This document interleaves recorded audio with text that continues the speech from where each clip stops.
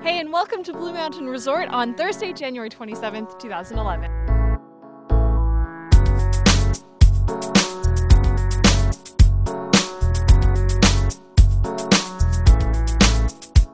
Okay, so I know it's been especially cold this past week and all of your instincts are telling you to stay inside where it's warm and toasty, but I've got a better way to embrace the season, be it mild, cold, or absolutely freezing.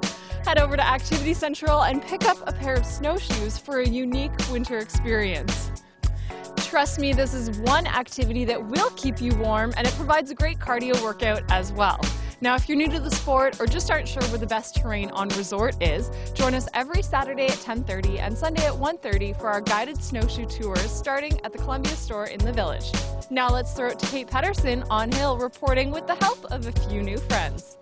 Thanks, Julie. We're checking out some of the beginner terrain at the south end of Blue Mountain today. Our average base is up to 95 centimeters of machine-groomed powder. With steady seasonal temperatures and flurries in the forecast, we're looking forward to another great weekend on the hill.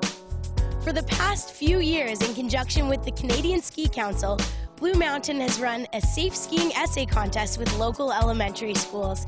The most deserving class is awarded a ski day at Blue Mountain. This year, we awarded the trip to Miss Davies' grade 4 class from Nottawa Elementary School.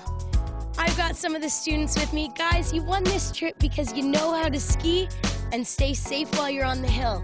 Do you have a tip for our viewers about how to stay safe while having fun on the hill? Watch out for people that's on the same hill as you. Okay, and Julia, anything else? Listen to instructor. Those are great safety tips. All right, and are you guys having fun today? Yeah! Okay, well, I'm Kate Pedersen, and that's your snow report for Blue Mountain this week. Is there anything else you guys want to tell our viewers? See you on the hill!